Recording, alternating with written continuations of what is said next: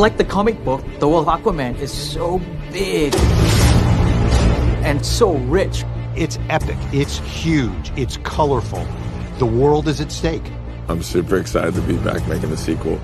I have so much invested into it. I love this character. I love what it represents. There's nothing that I've ever been a part of that's like this. People are going to be in for a treat. When Aquaman 2 comes out, they're going to get a movie that's more mature, but yet still retain its fun, to give the audience something different, something new that they haven't seen before. The success of that movie as the biggest DC movie of all time shows what James Wan and his team were able to do. And in this second film, we have turned the dials up to 11. It has the action, the fun, the heart.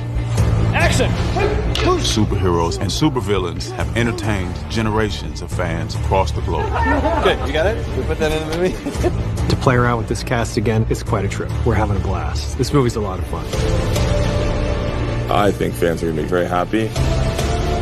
So I think James is really excited to go all out. This is an exciting scene. We better get to a little bit of action. It's going to be a fun adventure like it was the first time. Just better. We see that Black Manta is still seeking his vengeance to try and kill Aquaman. That's gonna be something that's exciting for the audience, something for them to be swept up into the world of Aquaman again. About to kick some ass. It's a globe-trotting story. We visit so many different worlds. This movie isn't afraid to embrace its fantasy and go on this magical journey. I think it's going to be really awesome.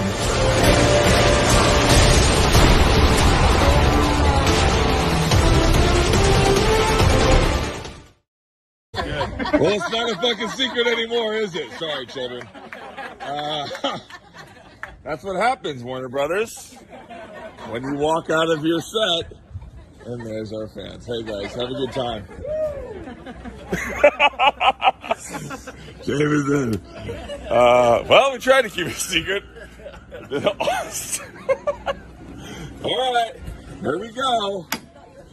Thank you. Oh, sorry, bro. Whoops.